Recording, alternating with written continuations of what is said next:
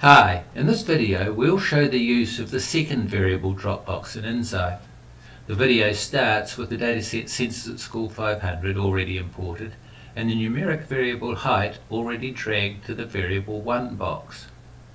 I'll now drag gender into the variable 2 box. Gender is a categorical variable. The single dot plot of heights for everyone has been replaced by 2 dot plots, one for each gender group, plotted against the same horizontal scale. Separate dot plots of the numeric variable for each of the groups defined by the categorical variable is the default when one of our variables is numeric and the other is categorical. When I click Get Summary now, the summary statistics are given separately for each group. When I drag Travel to variable 2, I get separate dot plots for each of the 6 groups defined by how the students travelled to school.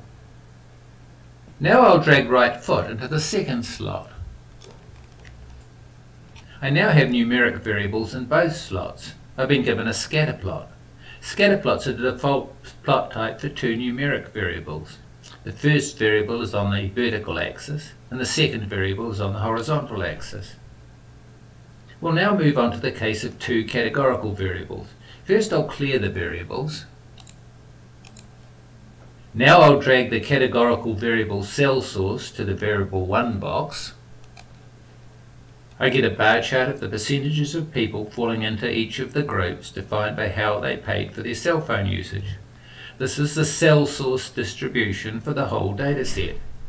Next I'll drop gender into slot 2. Now the cell source distributions are depicted separately for the 2 categories of gender. The cell source distribution for females is coloured in dull green and the cell source distribution for males in dusty pink. These are called side-by-side bar charts, which is NZight's default plot type when both variables are categorical. I'll now drag Travel into the variable 2 box. Again we have side-by-side bar charts, this time showing the cell source distribution separately for the 6 categories of travel.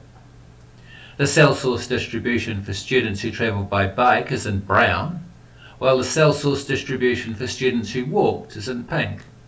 We notice that the bars have very different widths. The width of the bar is determined by the size of the group. The number of students who travel by bike is much smaller than the number who travel by bus, walked, or in the catch-all category Other. We can see this as the brown bike bars are much narrower than those of bus, walk or other. We'll conclude by showing the effect of using the arrow keys when we have 2 variables. Let's use gender as variable 2 and click inside the variable 1 box.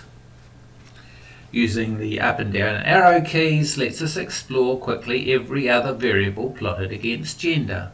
Going down.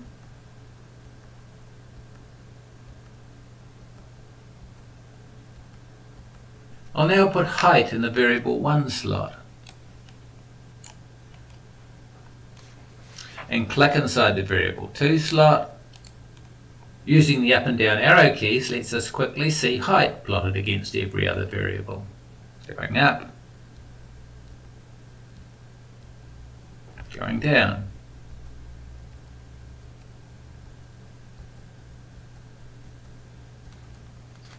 The next movie will explore the use of the subsetting slots, the 3rd and 4th drop boxes.